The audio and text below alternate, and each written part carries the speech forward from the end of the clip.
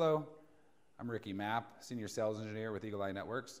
In today's video, you will learn how to add a new camera to your Eagle Eye Networks Cloud VMS. It's pretty simple to do. I hope. Let's see here. If we just select this option here to add camera to account, it's going to give us some options here. So we can right off the bat name the camera. Some folks, if you're an installer, you may not know exactly what the camera needs to be called just yet, so you could leave it new camera 1 or whatever you may want. I'm going to name it training cam.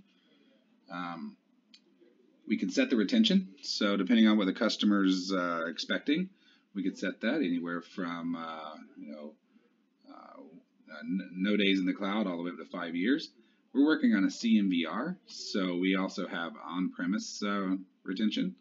So if they expect certain days on premise, but no days in the cloud, or vice versa, however you have it set it up is what you can do. So right now we're going to set this to just 14 days on premise, and then we're going to do 30 days in the cloud.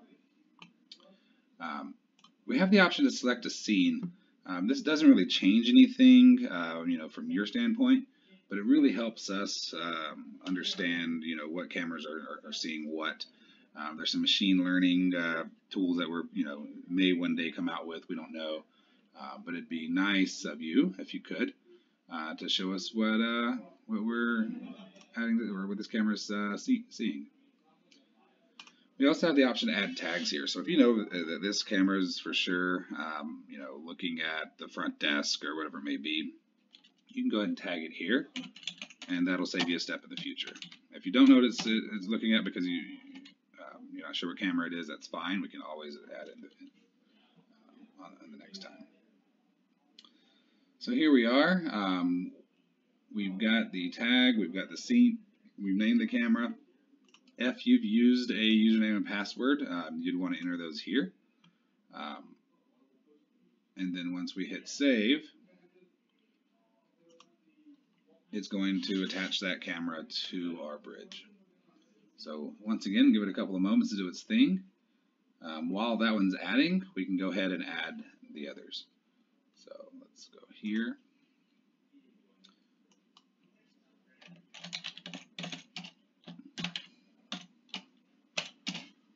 Set its retention, set its on-premise retention, select the scene. Let's see, let's set this as a cash register. Right. Password if necessary. If it's an Eagle Eye camera that you purchased from us, you're not going to need to enter this information. So then we hit save.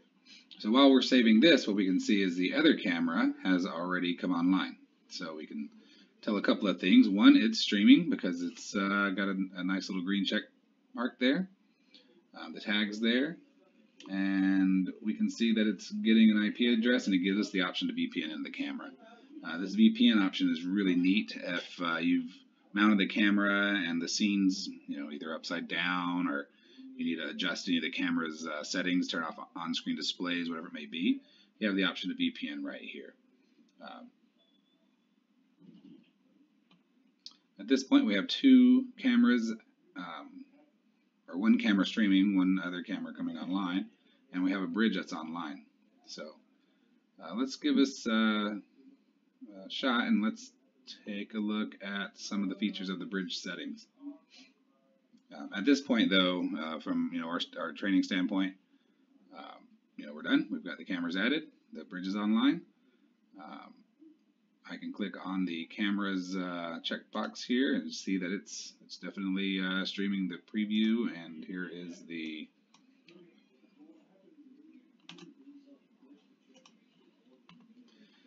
and here we are. We've got two cameras and the bridge online. They're all streaming, and this part of the training is complete. Thanks for watching this episode of our How-To series. Please make sure to check out some of our other videos, and don't forget to like, share, and subscribe to the Eagle Eye Networks channel.